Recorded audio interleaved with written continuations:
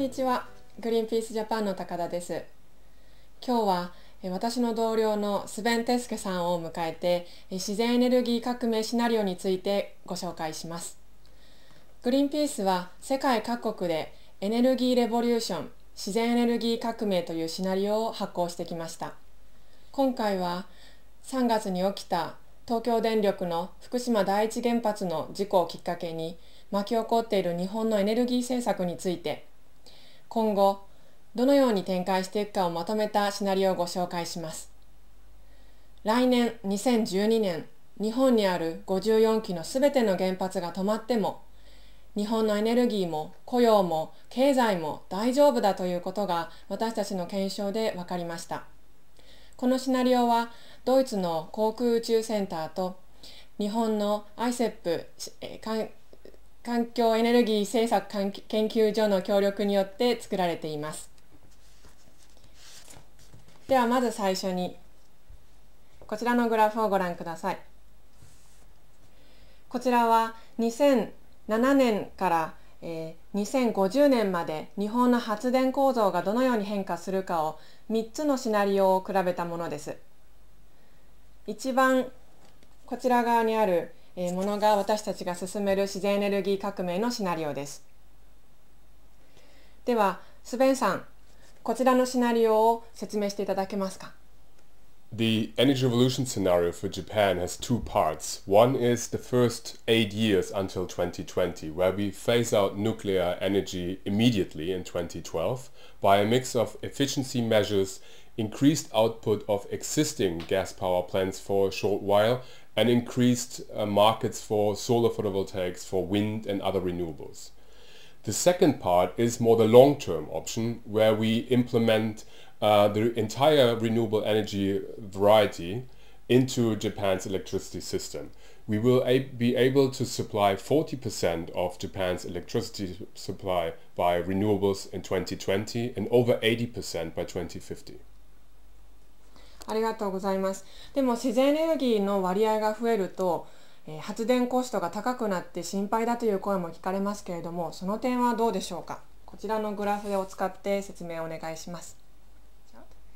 For the implementation of renewable electricity, we need a feed-in law, for example, in order to provide the right framework for increased investment in renewables.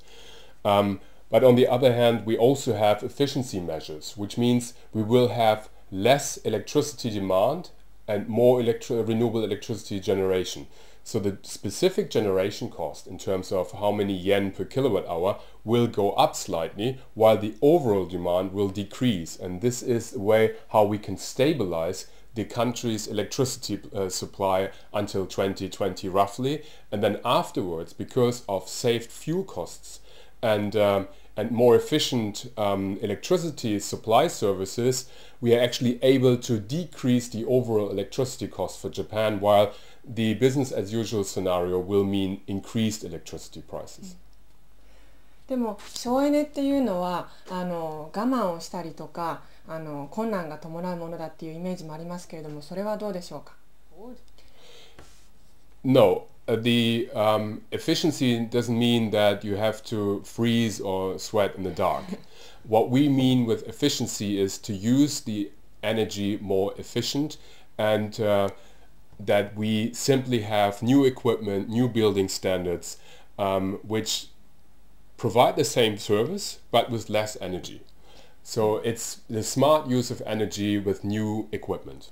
つまりもっと快適な生活でも使うエネルギーは少なくするっていうことが可能だということですよね。Yes, using less energy is not equal to less comfort. Actually, the opposite is the case. In a very good solar architecture building, the standard of living is much higher, while the energy demand is significantly lower. 次にでは雇用のことを聞きたいと思います。自然エネルギーが増えても雇用のことが心配だとなかなか前に進まないと思いますけれども、自然エネルギーと雇用の関係についてこちらのグラフで説明をお願いします。Well, you see in the reference scenario that the overall employment in the electricity sector will be more or less the same length today, even decreasing a little bit, while in our scenario we have an increased employment, especially for the first 10 years where we implement a lot of renewables, and it's going slightly back again, but at the end we still have roughly twice as many people working in the electricity sector than today. The reason for that is that renewables are more labor intensive, and the additional money we have to spend on electricity supply will not go into fuels and will leave the country therefore, but will be investment into local jobs. つまり現在の化石燃料を使った火力発電や、ウランを使った原子力発電だと燃料費として海外にたくさんのお金が流れてしまうけれども、自然エネルギーだと地元に雇用が生まれるので、そのお金が日本国内にとどまるっていうことですよね。で、こうした雇用が増えるっていうことなんですけれども、特にどういった職業というかどういった分野の方々にとって恩恵があるんでしょうか。The increased employment is a variety of different sectors. We have construction workers for the construction of efficient buildings, for wind turbines. We have roofing companies and electricians for solar equipment. And we also have more jobs into financing those schemes. And one of the beneficial parts of that is that using or implementing wind farms in the countryside means that the farmers in the future can not just harvest their food from the fields, but also harvest the wind over their field and turn it into energy. And this enables farmers to have an income independent from world market food prices and produce local energy, which provides a bit more stability for their job. And this has been done in the last 10 years, 15 years in Germany, where the German farmers have a huge problem to compete with international food market prices, and therefore they need an additional income. And farms in Germany have now almost all have solar roofs.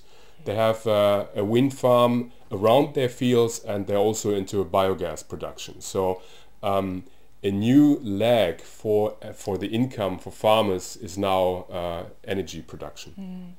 それで固定価格買取制度によって毎月決まった金額が風力発電の風車や太陽光から得られることで、天候に左右されない固定収入が得られるということで、とても魅力的なんじゃないかなと思います。